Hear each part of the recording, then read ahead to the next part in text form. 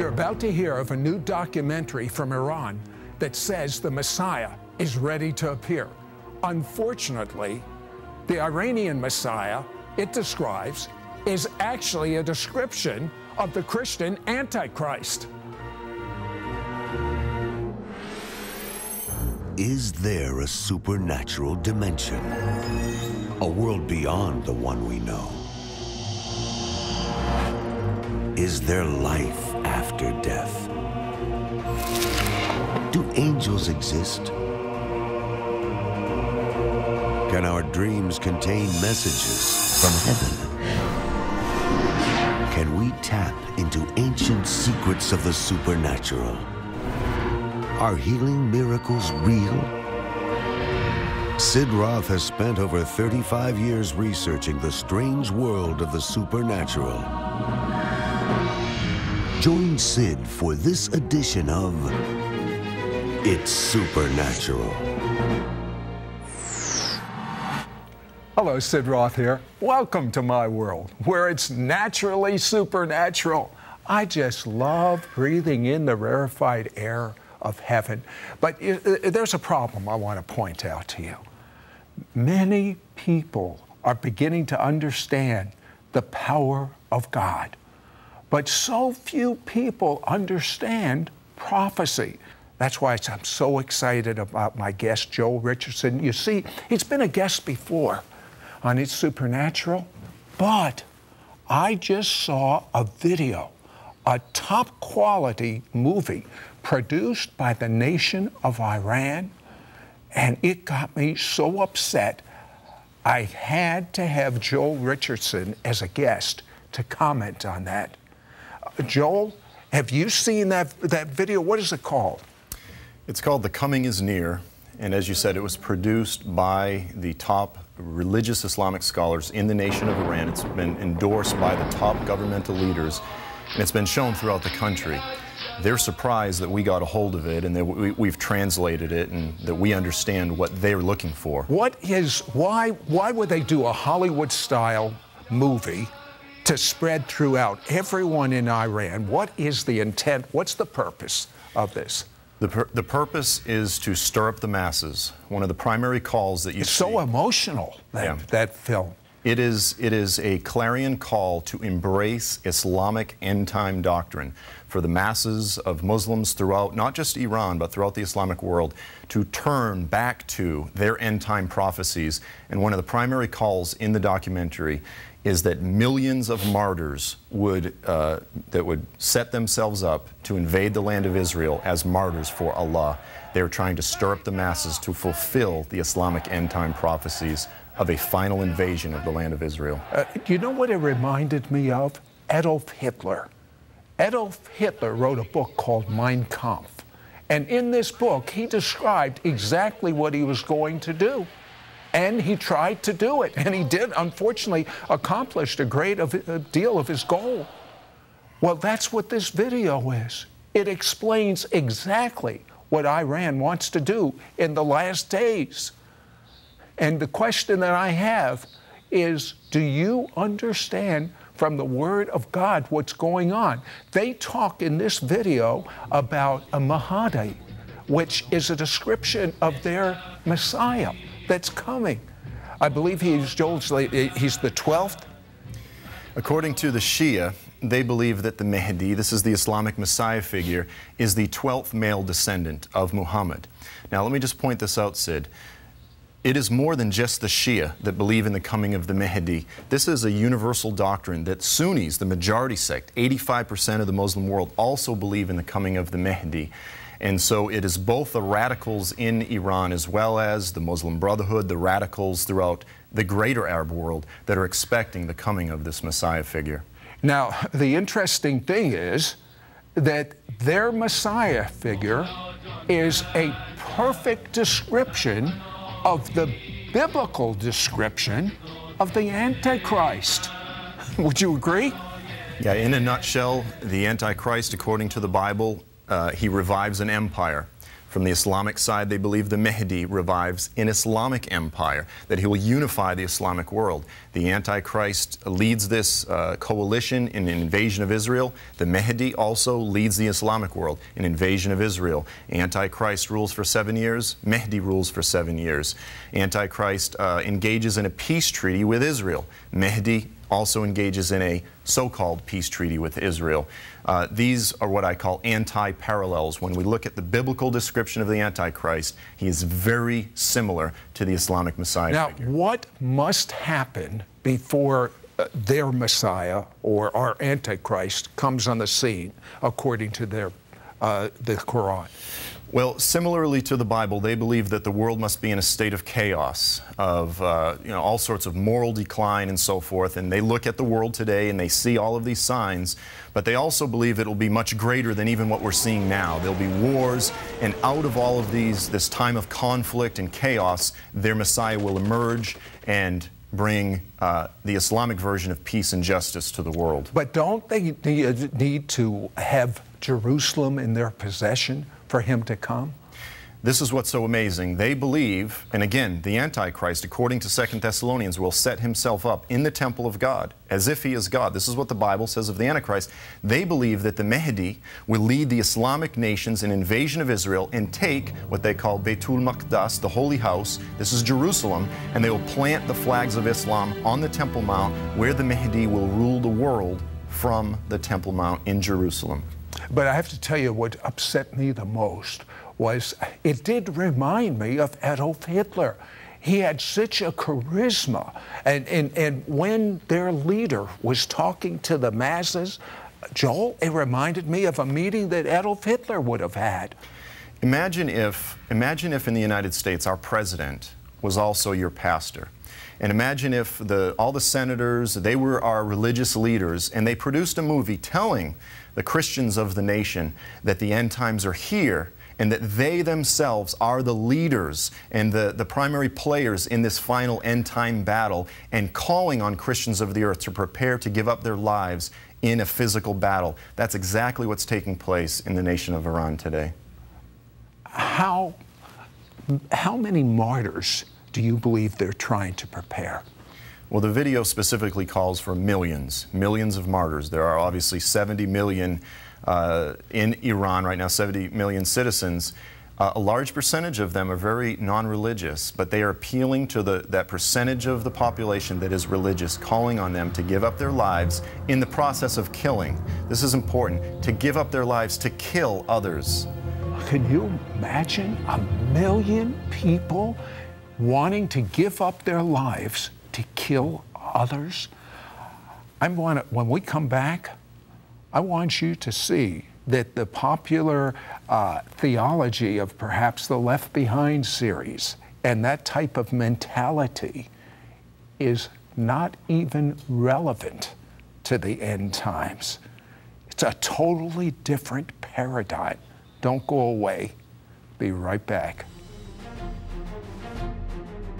Muslims continue to protest in the streets of Middle Eastern Islamic countries, demanding their leaders step down. Iran produces and distributes a movie that declares the soon coming of the Islamic Messiah, who will actually be the Antichrist. What is next on God's prophetic calendar? More with Joel Richardson when we return.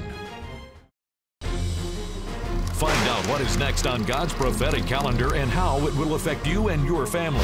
Call now and receive Joel Richardson's most important and timely prophetic 4-DVD teaching series. The return is near. Over 4 hours of teaching for a donation of $35. Shipping and handling is included. Ask for offer number 9110. In this timely prophetic teaching series, you will understand that the Bible teaches there will be severe consequences for any nation that forces Israel to divide the land.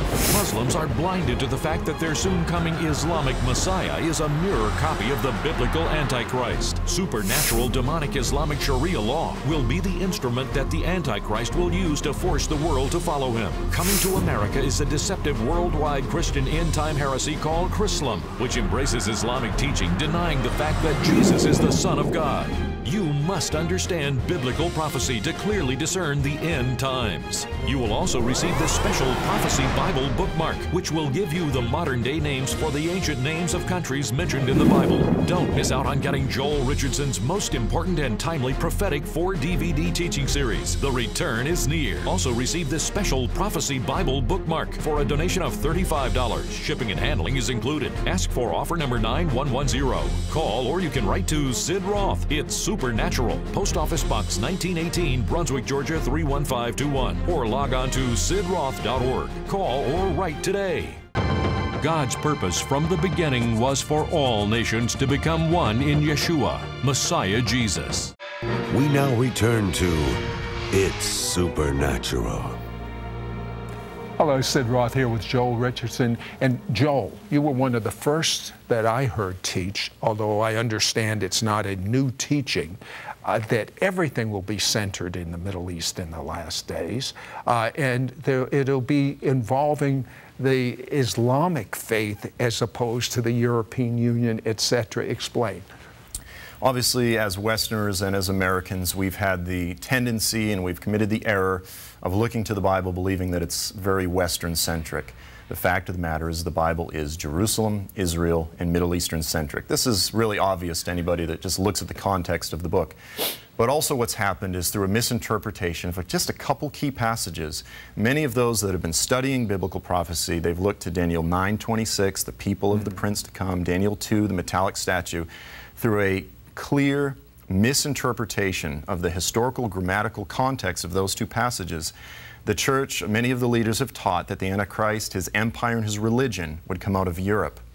When we look at those passages afresh and we compare them to the wealth, to the abundance of other passages throughout the Scriptures, it is clear that the Antichrist, his religion and his empire come from the Middle East and not Europe, and that biblical prophecy is primarily dealing with the Middle East and the empire that will arise in the Middle East. And today we're seeing the beginning signs of that exact prophecy coming to pass. But one of the good things for the world is many of these Islamic nations, they don't want to unify. Well, they may want to, but when it comes down to it, it's very difficult for them to unify. And we know about this from Scripture. Will they unify? Tell me what you see from Scripture.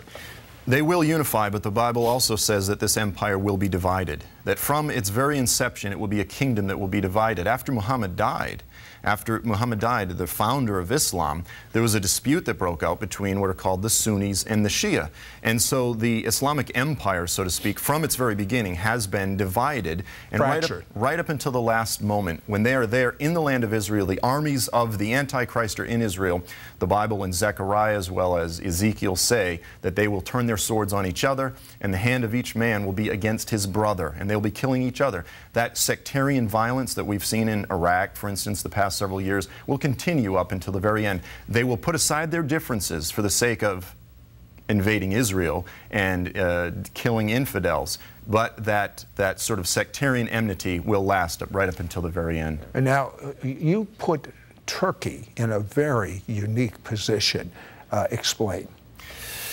Imagine, Sid, if you are a Sunni Arab Muslim, you're there in the Middle East, you desire to see the reestablishment of the caliphate. The caliphate is the Islamic government, the Islamic empire. It existed for 1,400 years. 80 years ago, 1923, it was abolished.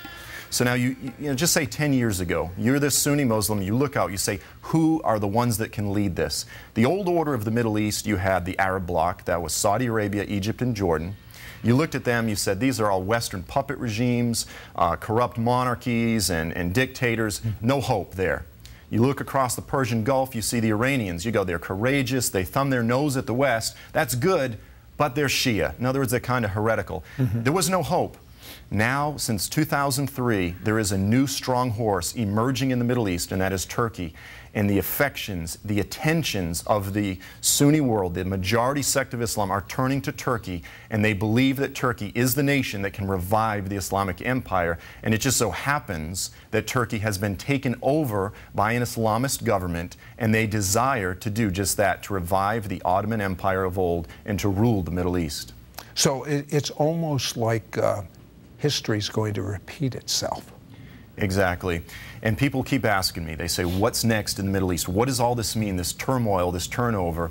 When we look at the chapters, Daniel chapter 8 and 11, we look at these. They tell the story of Alexander the Great. He burst forth out of Macedonia, out of Europe, swept across the Middle East, very quickly conquered, had this vast empire, and then he suddenly died.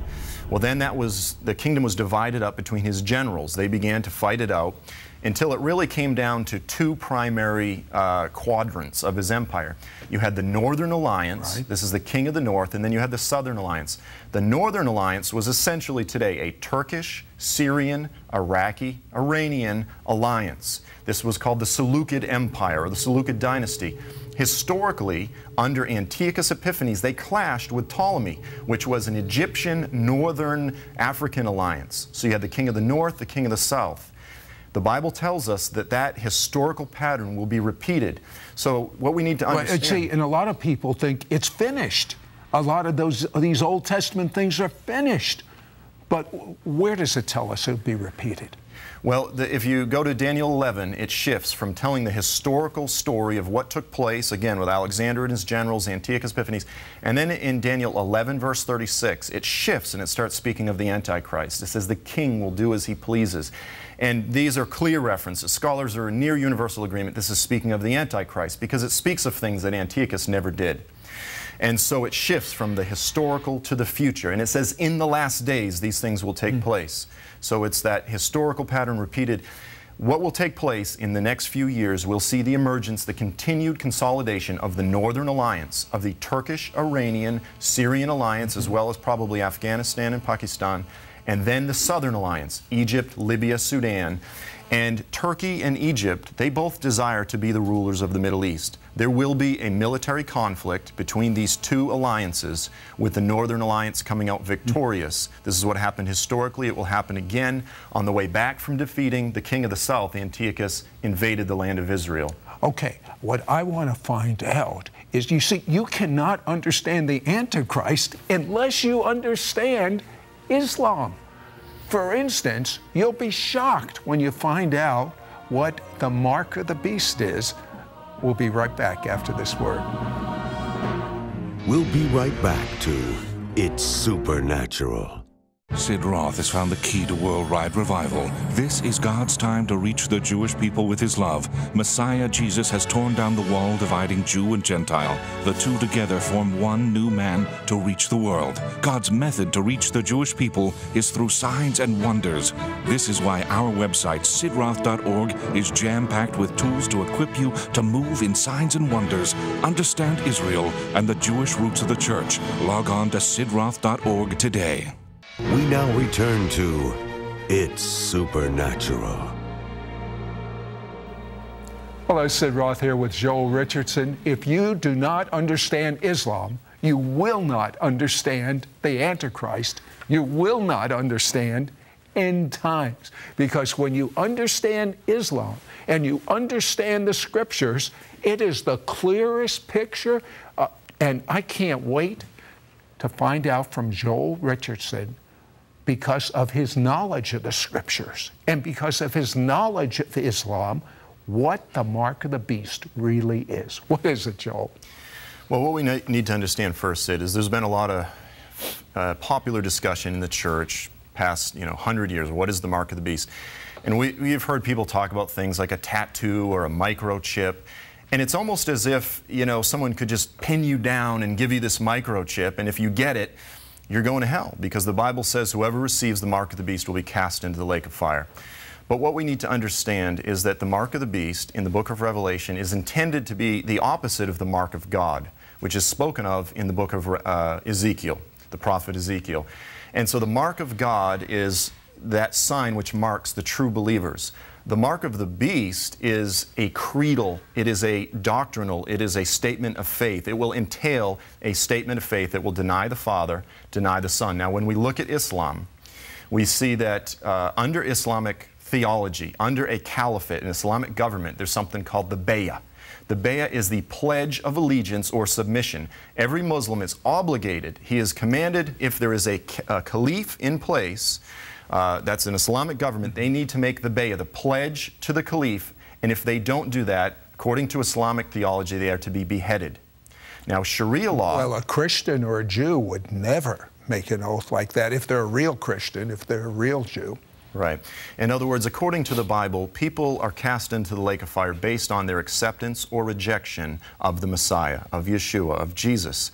And so the mark of the beast is not just, you know, some microchip or something like this. It entails a denial or a rejection of Jesus, the Jesus of the Bible. And so under Islamic law, obviously you have Sharia law. And so, you know, under Sharia law, if you reject the authority of the caliphate, you wouldn't be able to buy or sell. When you look at Islam, it has all of the traits of the biblical system of the Antichrist. Now, beyond this, you and I, we've talked about the anti-parallels between biblical and Islamic eschatology. With regard to the mark of the beast, what Islam teaches is that at the end of the age, they have this character. They call him Dabat al-Ard. That is the beast from the earth. Well, Revelations talks about him, too. The beast from the earth. And Revelation is the Antichrist and his empire. Now, it's symbolic. It's not a real beast. It's an empire. In Islamic theology, it is a real beast that comes up out of the earth. And according to their traditions, it says that he will have with him the staff of Moses, that he will mark the faces of all true Muslim believers, and their faces will glow, and that will be an identifier that they are true believers. So according to Islamic theology, Muslims would desire to receive the mark of the beast from the earth. Again, that which the Bible says is bad and demonic, Islamic tradition has twisted and said, no, this is good, this is something to be yearned for. At the same time, there is such a move of God among Muslims turning to Jesus. For instance, Joel, what's going on in Iran? Iran right now, over the past 10 years, has seen the most significant revival in the Islamic world in history. You have roughly 70 million citizens in Iran, and reports coming out, and they're varied. Anywhere from 1 to as many as several million Iranians have converted to Christianity. They have become followers of Jesus because they've become so disenchanted with the radical regime, the radical ayatollahs that have been, you know, reigning over them and crushing the life right out of them, that they have turned to the scriptures and the missionaries. Why do you believe that this is happening right now? Why are so many Muslims turning to Jesus? Sid, biblically throughout history, whenever the Lord uses a people to chastise or judge the earth or his people Israel, that's exactly what he's going to do with the Islamic world. He is using the Islamic world as his rod of chastisement against an unrepentant world.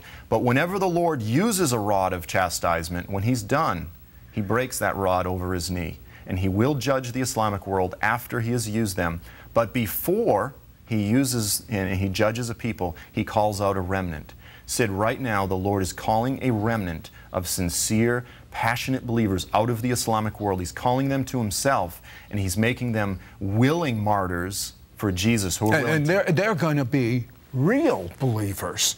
I mean, do the stuff the Bible says. For instance, I found out there's an entire city in the Middle East of Muslims that have turned to Jesus. Tell me about them, Joel. Yeah, there's so many fantastic stories coming out from out of the missionary community. There's one story, it's a village, and there was a missionary that was going to show the Jesus film in the village. And when they showed the Jesus film, when they got to the point where he was being crucified, the village began to weep and wail. And then they said, this man had been in our village for the past couple weeks preaching to us. They said, that's the guy that was here. It was Jesus that had appeared to them, preaching to them. They saw the Jesus film. The whole village converted. Did you hear that? The whole village became believers in Jesus.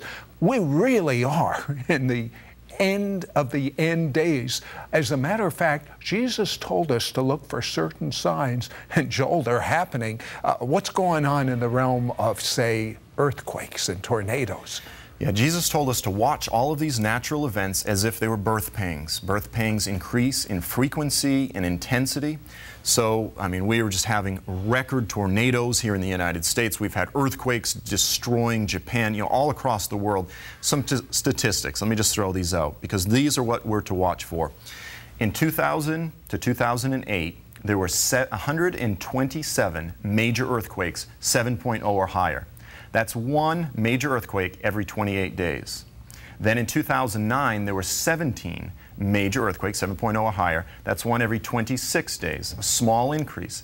In 2010, there were 20. That's one every 18 days. And then thus far, at the time of this recording in 2011, we've had what would amount to one every 13 days.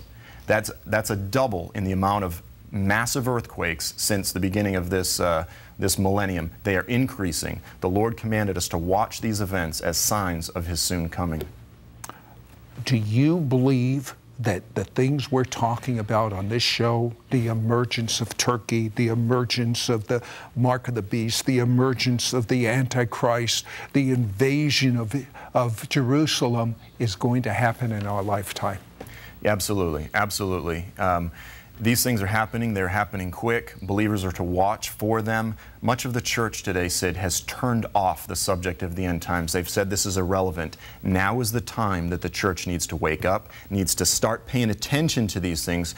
The prophetic church, as you said at the beginning of the show, needs to understand the foundation, capital P prophecy, throughout the Scriptures as they try to and desire to speak with relevance and prophecy into the world. They need to understand the foundation. These things need to go hand in hand. It's time for the church to return to biblical prophecy. You do not know. You know we're coming to the wrap-up, but you don't know when your end is going to come. You don't know when you'll breathe your last breath. If there's ever been a time to get right with God, if there's ever been a time to know God, if there's ever been a time to have your sins clean and be able to be a new creation by Jesus being your Lord and living inside of you, it's now. Now.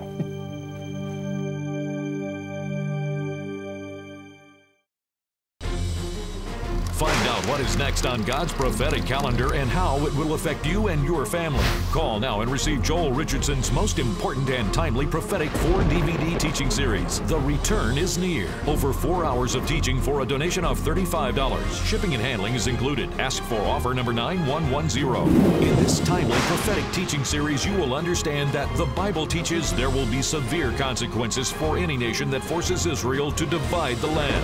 Muslims are blinded to the fact that their soon coming Islamic Messiah is a mirror copy of the biblical Antichrist. Supernatural demonic Islamic Sharia law will be the instrument that the Antichrist will use to force the world to follow him. Coming to America is a deceptive worldwide Christian end-time heresy called Chrislam, which embraces Islamic teaching, denying the fact that Jesus is the Son of God. You must understand biblical prophecy to clearly discern the end times. You will also receive the special Prophecy Bible bookmark, which will give you the modern-day names for the ancient names of countries mentioned in the Bible. Don't miss out on getting Joel Richardson's most important and timely prophetic 4-DVD teaching series, The Return is Near. Also receive this special Prophecy Bible bookmark for a donation of $35. Shipping and handling is included. Ask for offer number 9110. Call or you can write to Sid Roth. It's Supernatural, Post Office Box 1918, Brunswick, Georgia 31521, or log on to sidroth.org. Call or write today.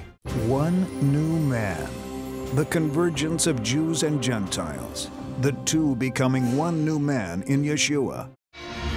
Next week on It's Supernatural, my guest was hand-picked by God to lead worship, and she wants to teach you how your home and even your physical body can be so filled with God's glory.